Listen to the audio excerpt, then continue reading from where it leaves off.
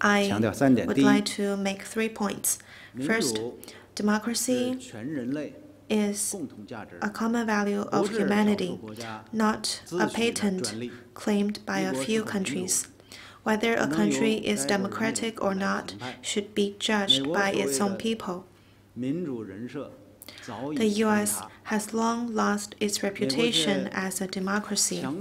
However, it is still trying to force other countries to accept its U.S.-style democratic standards.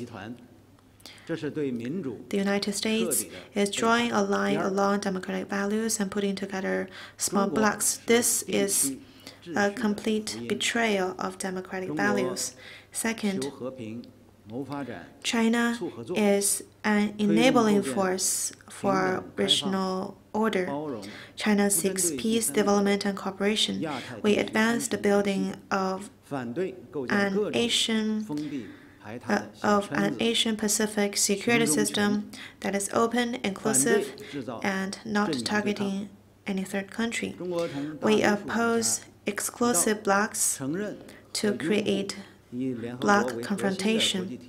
Like most countries, China recognizes and supports UN-centered international system and international order underpinned by international law, rather than the so-called rules defined by one or a few countries unilaterally.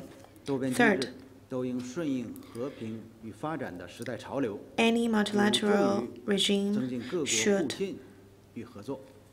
follow the trend of the times for peace and development and should be conducive to enhance mutual trust and cooperation among countries.